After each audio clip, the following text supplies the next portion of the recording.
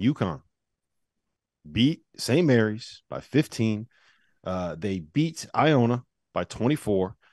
Adama Sanogo was completely dominant this weekend, and I will just say that in every game that has not been officiated by a Big East refereeing crew, UConn has won by double digits. I'm not saying that there's a conspiracy there, guys. I'm not saying that the officials are out to get Danny Hurley.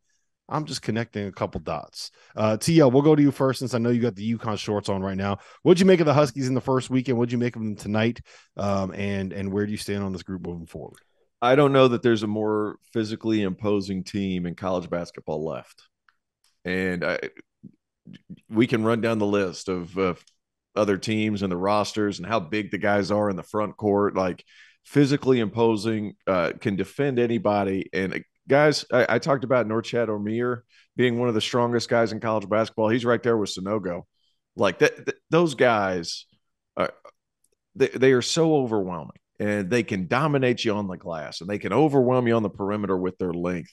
You know, there wasn't a ton of live ball turnovers from St. Mary's, but they pushed out every catch, or they were pushed out in their offense so much just because of the sheer size of what UConn brings to the table. And they just couldn't stop them. They were shooting 54% inside the lane to 38%. Like, what are we doing? They are so big and so physical.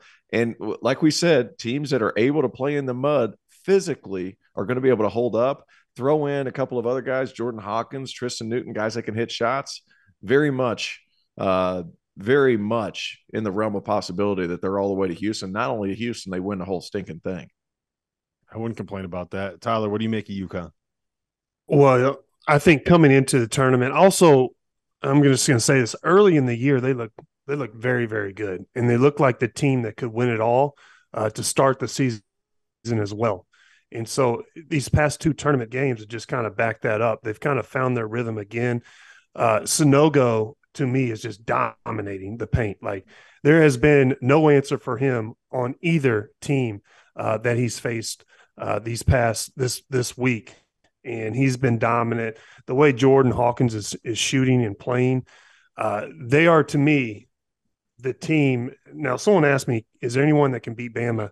I think UConn can beat Bama the way they're playing in a 7-game series. I love UConn, and I hope I didn't just give them the ultimate jinx, but they are my team to win right now. Yeah, me too. You picked them when we filled out our bracket on the show on Wednesday. I picked them when I filled out my bracket. I feel very good about the moving.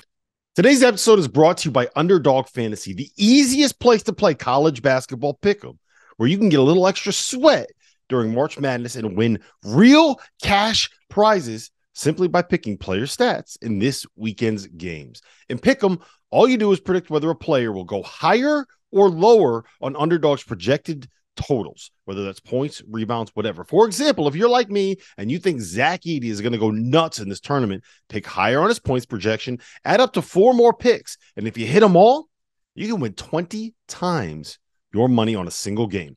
Underdog's slick mobile app is easy enough that dummies like Jeff Goodman have even figured it out. So go to UnderdogFantasy.com or download the app and use the code FIELD, FIELD, and Underdog will match your deposit up to $100. Now is the time to get in on the madness. So remember, UnderdogFantasy.com, promo code FIELD.